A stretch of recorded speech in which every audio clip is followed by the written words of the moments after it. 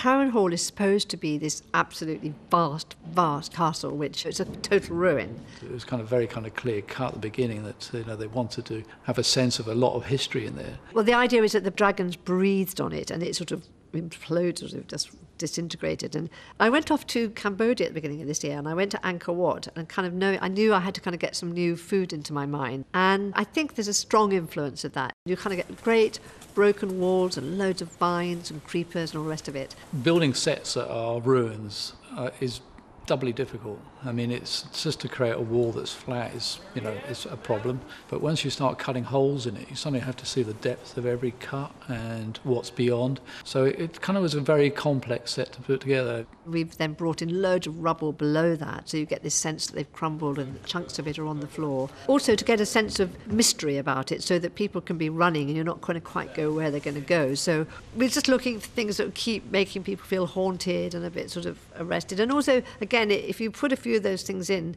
then when visual effects do the bigger picture, there's lots of excuses for them to put strange things in as well.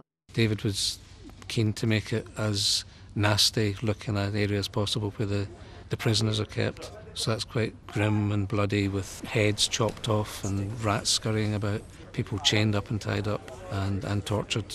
The guards and whatever are new arrivals, so they're making use of a space that's there. So it was very much a case of making it look like it had been just hammered together from whatever they could find.